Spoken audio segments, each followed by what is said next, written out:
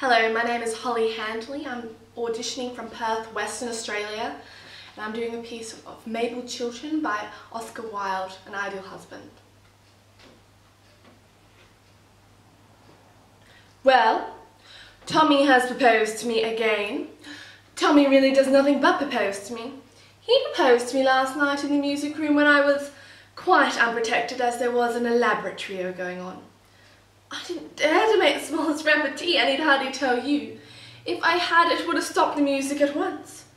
Musical people are so absurdly unreasonable. They always want one to be perfectly dumb at the moment one is longing to be absolutely deaf.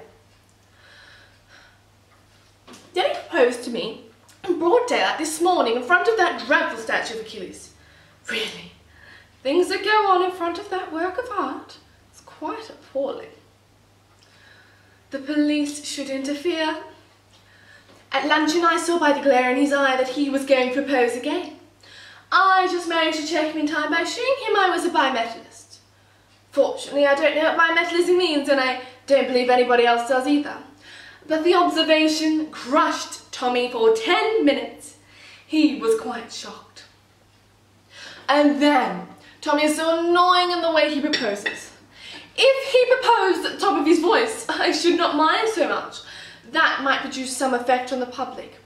But he does it in this horrid, confidential way. When Tommy wants to be romantic, he talks to one like a doctor.